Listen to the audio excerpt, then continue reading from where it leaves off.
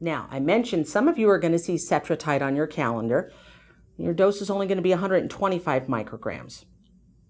Well, those same steps that we took, where we injected the water and we waited for it to dissolve, we're good. Now, this syringe isn't going to do me any more good. I had the water in it, I've injected it and reconstituted it. But like the package said, I have now reconstituted 250 micrograms, but my dose is only 125 micrograms. So I've mixed myself a Cetrotide, and that's going to last me 2 mornings. I've got 2 doses of 125 micrograms there.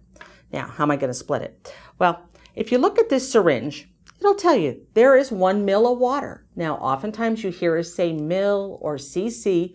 You know, ml and cc are the same thing, so we use those interchangeably. But there was 1 milliliter of water in here, and I injected it in there. Well, if I want half that dose out, I want half a milliliter out.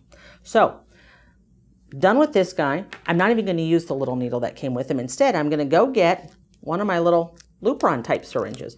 Or again, if your coordinator ordered you maybe some 1 ml syringes with needles that attach, that works too. The bottom line is I want you to understand you put 1 ml of water in there, so I'm going to take out a half a ml this morning for my shot, put that in the fridge and save the other half ml for tomorrow morning.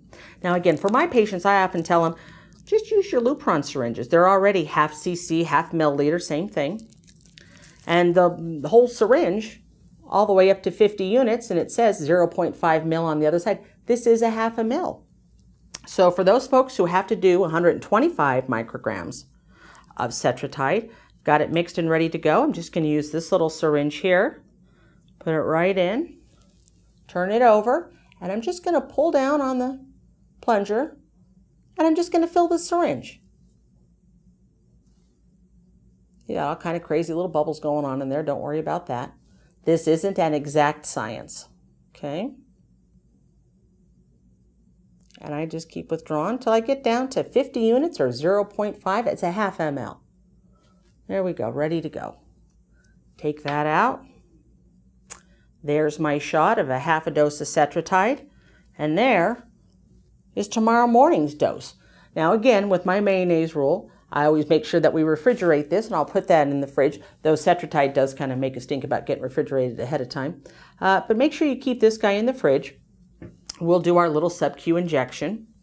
Now tomorrow morning, I don't have anything to mix. I just go to my refrigerator, I grab my little Cetrotide, I'll grab my little Lupron syringe, and I'm going to empty the vial. That's what I'm going to do. Now, you might think, well, tomorrow morning I'm going to get out 50 units again.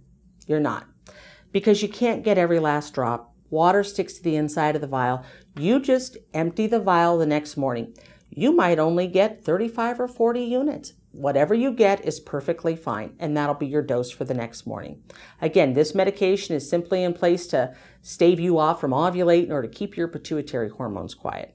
Usually you're on this all the way up until your trigger shot. And that is half dose Cetrotide.